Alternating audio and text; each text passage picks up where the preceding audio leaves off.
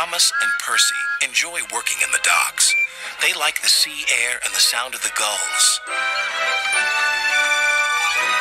But one day, the friends were feeling hot and bothered. A crane was causing trouble. His name is Cranky, and this was his first day at the docks. "You're useless little bugs," he called from above. "If you put these freight cars on the inside lines, then I wouldn't have so far to travel." "Rubbish," said Thomas. "No crane has ever complained before." "Well, I'm complaining now."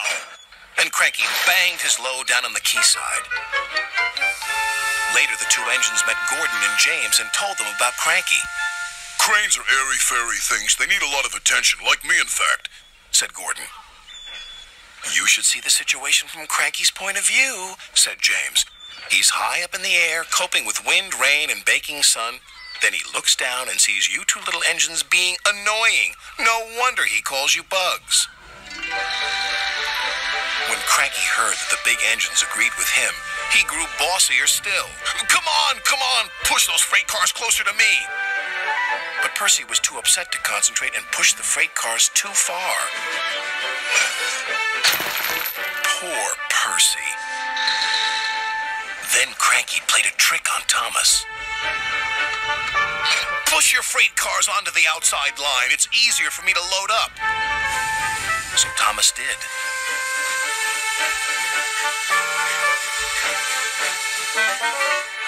But Cranky left the loads beside the freight cars, not in them. "You must have known my arm can't reach you there," complained Cranky. This mix-up caused confusion and delay. Sir Topham Hatt was most upset. "Thomas and Percy, this new crane has an important job to do. I have heard that you have not been helping him today.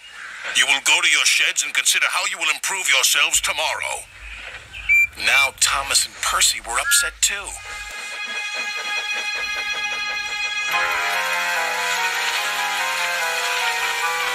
That evening, a big storm raged across the island.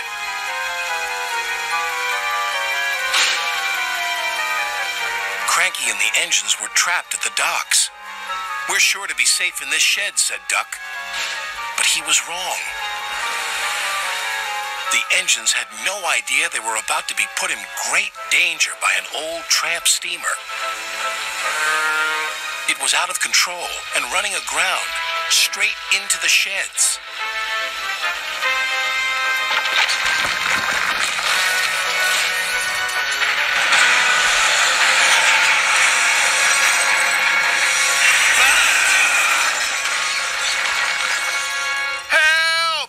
Called the engines from inside the shed. "I can't!" called Cranky. When the storm was over, Sir Topham Hatt rushed to the scene of destruction. "Thomas and Percy will help you," he called to Cranky. "And then you can help the engines." "Oh, please hurry," cried Cranky, "and tell them I'm sorry I was rude to them." "So it was you," murmured Sir Topham Hatt. "I owe those engines an apology." Thomas and Percy soon came to the rescue. And it wasn't too long before Cranky was upright again and clearing the wreckage. At last, all the engines were free. "Oh, thank you," said Gordon. "What would I have done without you?"